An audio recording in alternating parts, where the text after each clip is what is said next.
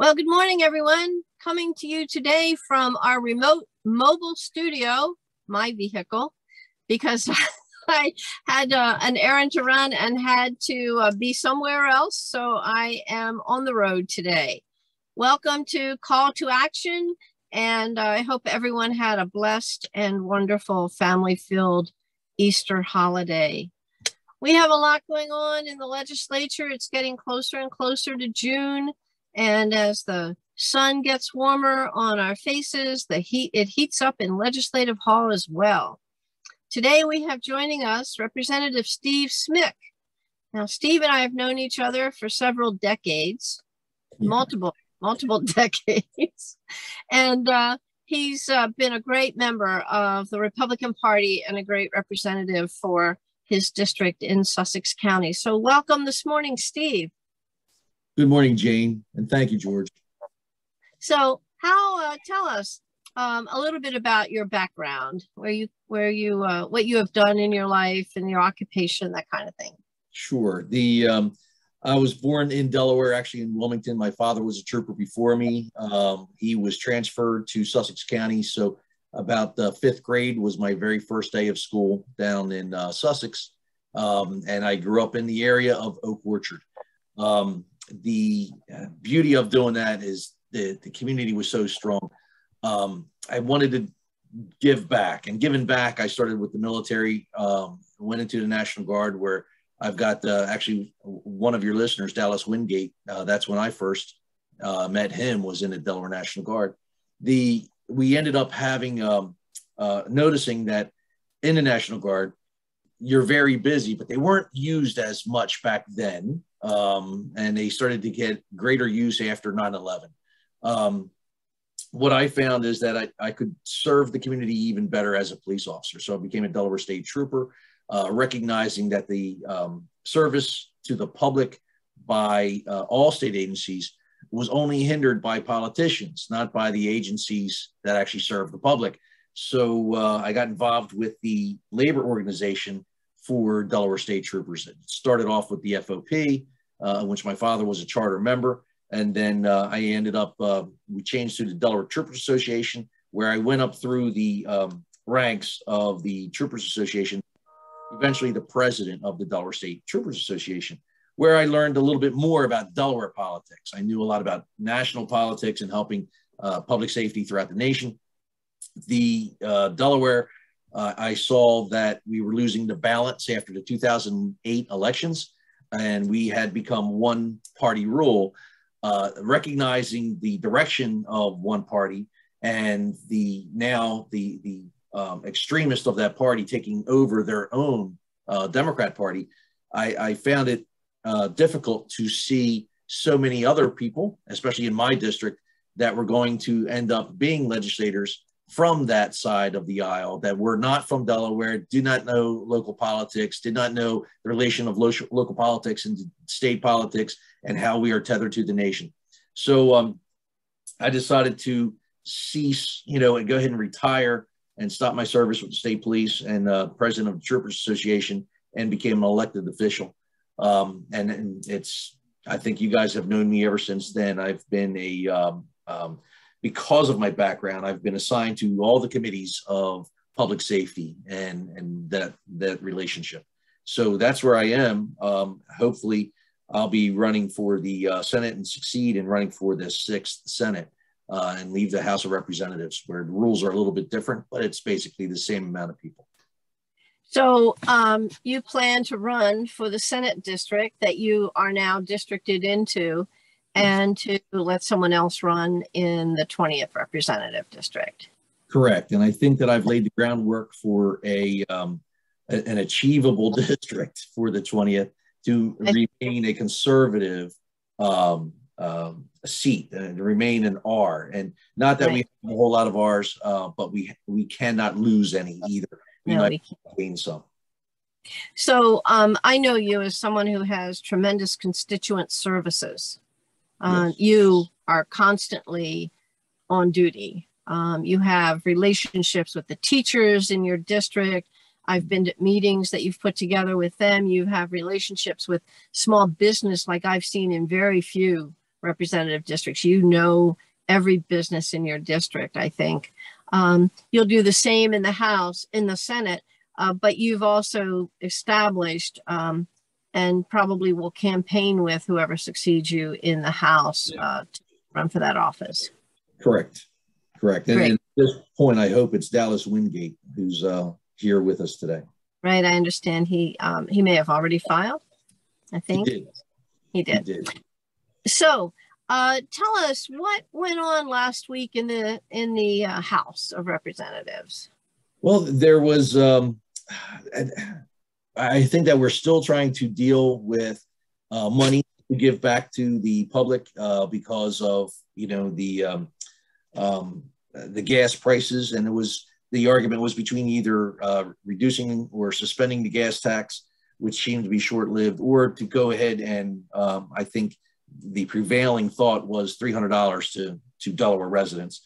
The suspension of the gas tax, I believe, was seen as also helping people from outside the state and not just inside the state. So that had, I think that got ironed out. That's where we're headed.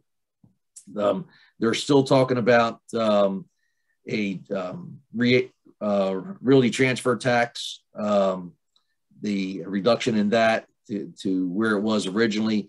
We're talking about the education right to know. Right. Can I stop you there? Sure. It's my understanding that the Democrats who had originally opposed the real estate transfer tax reduction now have taken that bill and made it one of their own. Is that correct? That is correct. Yes. But that's not uncommon. And they see a good idea. They test the wind.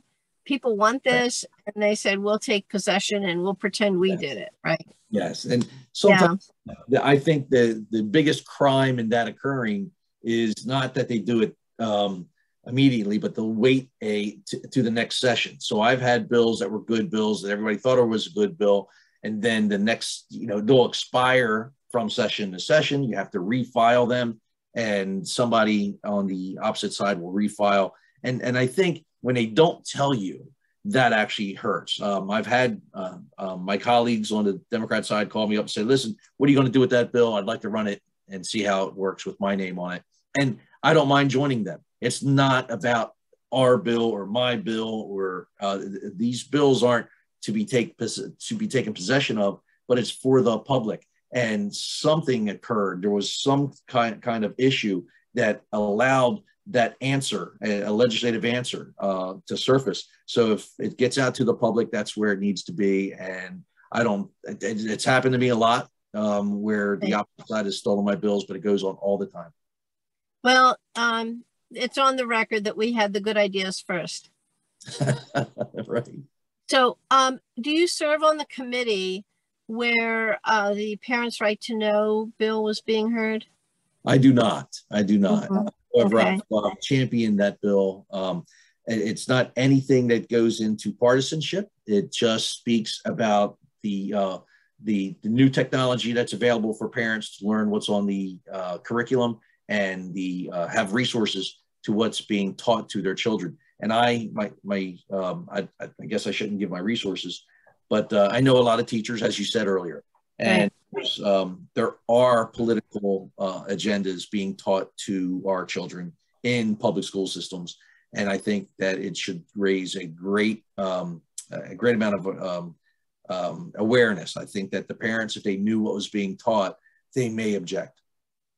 And just a reminder to everyone on this call who's probably acutely aware of it, but school board elections are coming up. We have Republicans running in several districts, multiple Republicans running in some of them against each other. So the state committee hasn't been involved. We had a day of action Sunday a week ago where we went out and supported some of the local school board candidates who were opposed by someone other than another Republican, and in a competitive race. And we had about 14 or 18, maybe 19 people sign up to help those candidates and to get the word out to their districts about them.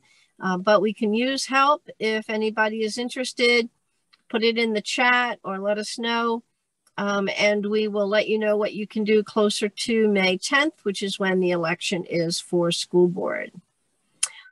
Steve, you serve in law enforcement, and you serve on committees related to public safety. The new marijuana bill, the one that was divided because nobody could get it passed with so the original marijuana bill included regulations about taxing the sales of marijuana, and so it needed a supermajority to pass. It couldn't get a supermajority, so the Democrats divided the bill into two bills, one to legalize it, but nobody can sell it or anything until the second half of the bill gets passed, which requires still a supermajority that regulates the sale and taxation and manufacture and all of that. Did they put that in a committee that you serve on, law enforcement related? They did not. They put it into Health and Social Services. So the bill just to legalize recreational marijuana, that's out of committee already, I believe, and then they're going to follow it up. And I think the method is to force us who voted no to force us to vote yes, because somehow we have to regulate it, which is actually not true. So what you're saying is they'll get it without Republican votes or many Republican votes. They'll get it passed that it can be recreational. Then they'll present you with the bill that will regulate how that recreational marijuana can be sold, manufactured, and distributed to the public. And okay, I see. They're trying to make you vote yes on that, as though you support. That's the method that they're using, is to force us to vote yes. I'm going to do my diligence to educate as many colleagues as I can to that we're not being forced, that you do not have to vote for the regulation part. And you can maintain your vote of a no. The majority of my district, I know, is against recreational marijuana. I know that if you look at the vulnerable, and nobody's looking at the vulnerable, and then who are the vulnerable when it comes to recreational marijuana or any introduction of an intoxicant into your society, and that's poor as well. So they are already struggling, and this isn't going to help them. But you're addicted. There are people who have suffered greatly from addiction, and none of those who are fighting addiction at any level think that it's a great idea to allow recreational marijuana. That being said, it would look pretty odd for those who voted no in the past and have recognized these issues. It would be difficult for them to justify their yes vote if the governor, and I believe that he plans to do this, is to veto that bill. If he vetoes the bill, then we're going to have passed a regulation bill for something that's not legal. So it's kind of an interesting thing to watch right now. Well, I would think that a no vote on the regulation and taxation would be a vote that would prevent the marijuana from being sold and distributed. So if you vote no on the legalization, it makes sense to vote no on the regulation because that prevents it from coming to market. Well, it kind of does, but I think you have to read the details of the bill, in which I've skimmed over them because now it's a completely different bill than it was in the past. Right. And it still allows in the original recreational, and it also brings it up in the regulation part. But the recreational part is it defines the amount that you can have for personal use, that you can't do it in public, and of anybody under 21. None of that, however, it has turned out to be correct or true in any jurisdiction that has legalized recreational marijuana, and all that statistically found and followed by a government a data service called an acronym is HIDTA, and HIDTA stands for High Intensity Drug Trafficking Analysis. And for those jurisdictions that are out there to grab that, I think the very important one, or most important one, is the Rocky Mountain HIDTA. Here in Delaware, we fall under Camden, New Jersey's HIDTA. But the Rocky Mountain HIDTA has Colorado, which legalized recreational marijuana in 2012, And about 2014, they started to figure out what kind of data was pertinent, and they've had an annual progression of how much data and what it did to society. And if you take a look at that, I don't see how anybody would fall in love with the idea of recreational marijuana. Just take a look at just stats. People who have been on this call in the past know that I've talked about a friend of mine whose brother is or was an emergency physician in Colorado. And he's had 2 cases of people who died of starvation from chronic and persistent marijuana use because your body won't retain your nutrients, and they can't save them, they die. We all know about the impaired driving and the impact that's had in Colorado. There's been well-documented cases of that. There's PET scans that show introduction of psychosis and other issues as a result. So, if you look at the science, unfortunately, no one does these days on abortion, COVID, or marijuana. Right. If you look at the science, it just doesn't make sense to, and we know also that teens are the ones that think it's okay and are the ones that start with that drug. And I know there's been statements made, oh, it's been proven, established, absolutely, that it's not a gateway drug, but that's not true. Well, so, you've been involved with a lot of the prosecution part that the police have brought to you, and I remember some of my cases that came through your office. Right. There are people that stay right with marijuana, and that's their drug of choice. But if you stop somebody and they're found to have marijuana, that does not necessarily mean they're going to have any other drug. But if you stop somebody for any of the harder drugs, they always have marijuana with them. Yep. So take a look at how that's related, and you've seen that as well. So when it comes to the teenage, you're already on top of that, and I have been told already by the state police, they've reached out to me because of my friendships with them, that there's been an increase in teenage and young adult use of recreational marijuana, where it's not recreational yet, but they're using it already because they know that they can have just a violation instead of a criminal charge for a certain amount of money. So we've had an increase currently within the last few months or so, or maybe in the last part of the year, early this year, that has been reported to me, an increase in motor vehicle accidents that have marijuana related. There was the most recent one, I just got a phone call 2 weeks ago where someone didn't negotiate a turn. They put their vehicle in a body of water. The following day, they sent a diver to hook it up, a tow truck, pull it out. And after sitting in water where you would think the smell would be washed out, the cab still smelled horribly of marijuana. So people are already trying to push it into their acceptance level already, and it's very dangerous on our highways. Well, and I'm a law and order person, and it's still illegal federally. I mean, I know they're talking about changing its schedule in the federal guidelines, federal legislation, but it's still against law federally. And it's kind of like, when the feds say you have the right as ICE to go in and get people who have committed crimes and need to be deported, and then the state or city says, no, we're not going to turn people over in violation of federal law. Well, a state legalizing a substance that's illegal federally is the same equivalent in terms of the law, in my view.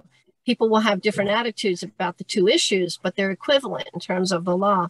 And so I'm very much opposed to passing laws that violate other laws that govern us, and that federal law governs all the states. So, well, I concur.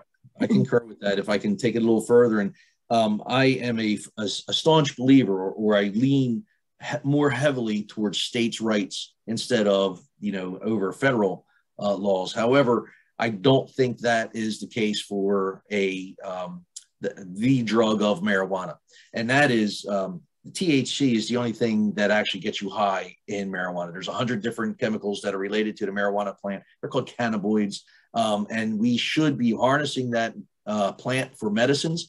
And I say this often, and it seems to make sense. If we can make medicines out of snake venom, then we should certainly do something out of that plant. But we can't because of that Schedule 1. So when you mentioned that is the federal guideline of the potency and the danger of a drug, and marijuana is on that schedule most dangerous drug list. Take that off of there. If the federal government removed it, you would see our pharmaceutical companies being able to actually cultivate it and use it in some of their testing. And right now they can't. There's no reason why a state legislature, and of the 62 members of the Delaware legislature, I've witnessed where we have passed bills to allow marijuana to be used for certain ailments. And none of us have any medical background. We're being told this by activists instead of the medical profession. It needs to be done at the federal level for that. Right. And I've said before, maybe on this series, and maybe not, but we solved the issue of abortion and the issue of marijuana politically rather than medically. And if we look at them medically, we don't know how much is enough or too much, and what ailments how much works for, and what form of the drug might work best for what ailments, because we've not done any medical testing.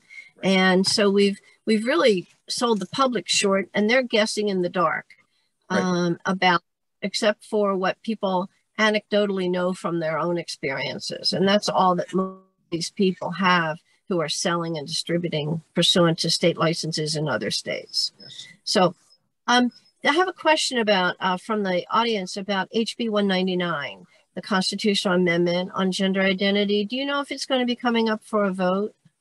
I would suspect that it would. This is the second leg of the 2-year. So I believe that it would certainly come up for a vote, and they're probably going to use it as some sort of politics against us, I guess. Right.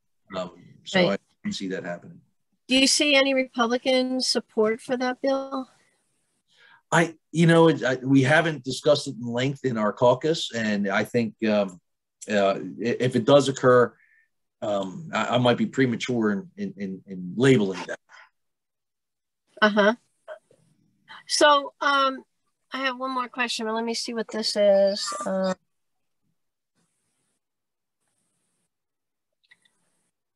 Okay, sorry about that. The other question that came up from someone is whether we're going to have mail-in voting for the school board elections. And I can answer that one for you. Mail-in voting did end in January of 21. We do have early voting, and early voting would apply to the school board elections if the Department of Elections sets it up, and I expect they might. Absentee ballots would apply in the same way. I think probably the Department of Elections is going to mail to any voter eligible to vote in a school board election that's on the permanent absentee list a ballot for them to vote absentee. As you may know, I've challenged the early voting law as it applies to the general election based on our Constitution.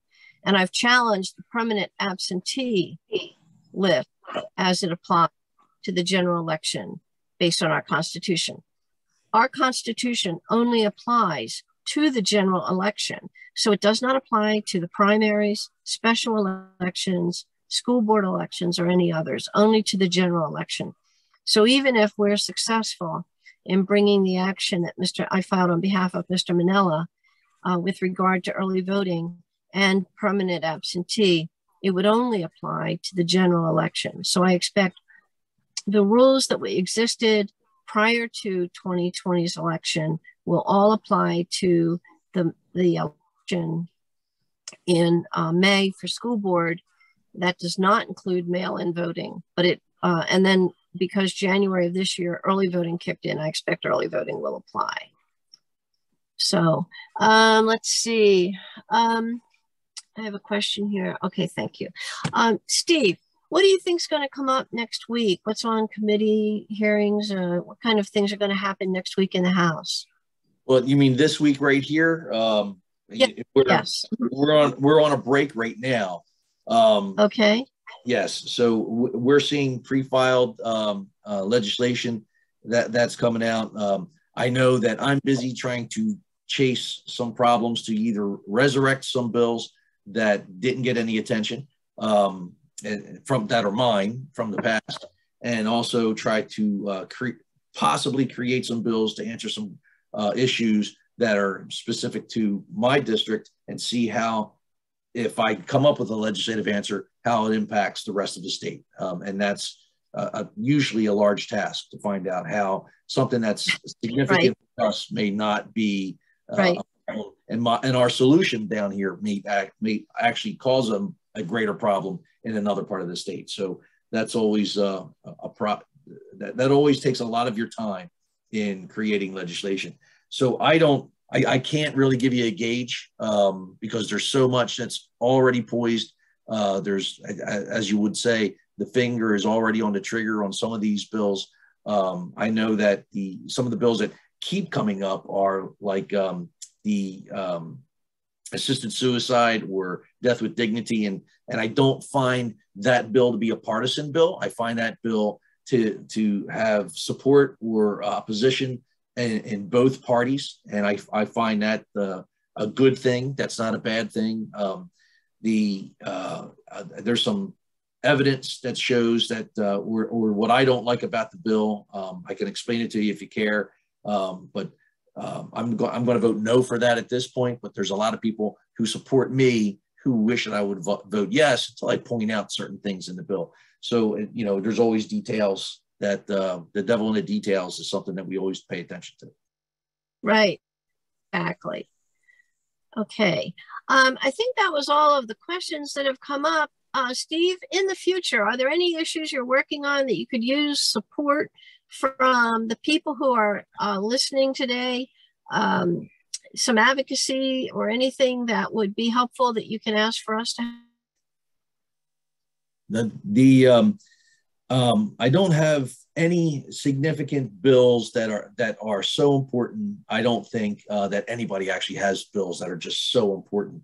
But I think that we have to observe the bills in their progressions. So if you take a look through history, and please spend some time looking at history and what happened to other civilizations that were great civilizations and how did they deteriorate. And we can see that I think it was, God, I cannot remember who actually did, but he was a Roman philosopher who said at one time we fought crime and now the laws are what is criminal. He said something to that effect. And so we've become litigious. We've become a burden to ourselves and a small business. Take a look at what's going on to your small business. We're trying to tee up certain series of legislation that make it harder for small businesses to survive. We can see that state employees have never been paid at the free market value. We've always been paid less. And that hurts us in good economic times, but it also helps Delaware state employees during bad economic times when those who were making money actually don't have a job anymore. And it's the benefits that actually have been a recruiting tool for state service. Well, we're losing that edge by having legislators force those types of benefits into the private sector, where you can see that. Yeah, you're talking about the Family Medical Leave Act. Family Medical Leave Act. And that's just one of a series of detrimental bills that are targeting small business. We don't have the large business. And when you say that we're pursuing bills that are going to hurt small business, you don't mean the Republicans, you mean the legislature as a whole has consistently been introducing these bills, the Democrat majority. And you're very much a friend to your small business, I know. As a friend of your small business, you know the impact it has. And those small businesses pay people enough to raise their families, and that's important. It should be important to us. And that's so, the economy is one way to erode every other issue. Nothing else is going to matter if you cannot have a strong economy. But I also recognize the public safety. And actually, when I say public safety, I'm talking about your constitutional right to carry a firearm or have a firearm. Those things are, you see a series of bills for firearms, which is what's the end result. If you don't pay attention to what the end result is, you're going to allow greater advances in firearms or gun control when the actual problem is being ignored, and that is who's pulling the trigger.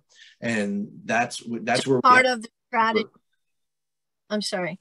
So part of the strategy of the Democratic Party to incrementally take away your rights. Right. Or impose. Guns are going to be just like drugs. And that is, if you see illegal drugs on the street, you're going to continue to see illegal guns on the street. And when all your law abiding, and I hate to use that because it's almost become a cliche by the NRA, but people who abide by the law will surrender their weapons only to be made a victim of a crime in due time. It does come to you. Look, I carried a gun for 24 years. And it happens. But it's not just, the guns. Take a look at like I said, who's pulling that trigger. And then this mental health. And of course, mental health has become very closely related in some of our policies in Delaware to substance abuse. So those things matter as well. And that's where it becomes more expensive. It's cheaper to make the gun illegal than it is to actually invest in our mental health and substance abuse for our citizens. And that hasn't gotten better. It's gotten worse over the last decade or so. So that's absolutely correct. And I will say the other issue where we see that it's either less expensive or less trouble to manage issues is in the manner in which prosecutors' offices are handling crimes. When you let a criminal go and to save money or to let people be on the street, give them more freedom, you're letting the people who are victims of crimes bear the burden that we all as a community have historically borne together. You are putting it right on the backs of victims. You're saying, you suffer, and we don't pay as much for the jails, and we don't pay as much for the police. We don't pay as much for the prosecutors, but we're paying as a community. We're paying because those victims are paying, because we're letting crime be more rampant by not addressing it properly. And so I think it's really important people understand that this is not a matter. We can either act together and support each other in a way that's rational and common sense, and or we can let what is happening in some places, not as much in Delaware, although our AG has been a little more progressive than represents the state. But in other states, we can see, in other cities, what happens when you choose to let someone else bear the burden rather than the community. And there are victims who are really hurting out there, and they're not being supported. And I think it's important to remember. Wilmington's the flagship of that type of policy. How's that working out? And we've got a bunch of state legislators who are trying to fix Wilmington's problems at the state level, and it shouldn't be done there. It should be done in Wilmington. So tolerance of any type of activity, criminal activity, is only going to invite more of that, and you're going to have more of a problem. And so Wilmington. Well, we see that. Okay. Well, thank you, everyone. I think we've gotten to all your questions. Steve, I can't thank you enough, Representative Smyk, for joining us today. Good luck in your race for the Senate, and good luck to Dallas. And I don't know if you're going to have other people filed, but so the state committee has to stay out of it if there's multiple candidates, and I know some others have expressed some interest, but good luck to anyone who's a candidate out there. Remember Janice, you're on the call. Janice Laura is on the call. She has filed to run for auditor of the state of Delaware, and we welcome you here. We're excited about the opportunity for us to win that race. We really want to field candidates in every office this year so that we can up ticket and down ticket, bring out Republicans to vote. This is an opportunity that might be as similar as 1994. It's another opportunity that the Democrats have created by their horrible leadership, their horrible policies, and their horrible failure to consider real people's and the impact of their decisions on real people. And we have an opportunity in Delaware. Let's go out there and win Republican races. So everybody, race is the 10th of May, school board races. Please come out and be counted, vote, and if you can, help our candidates get other people out to vote with phone calling, etc. So thank you very much, everyone, for joining us this morning. Have a great week. Thank you. Thank you.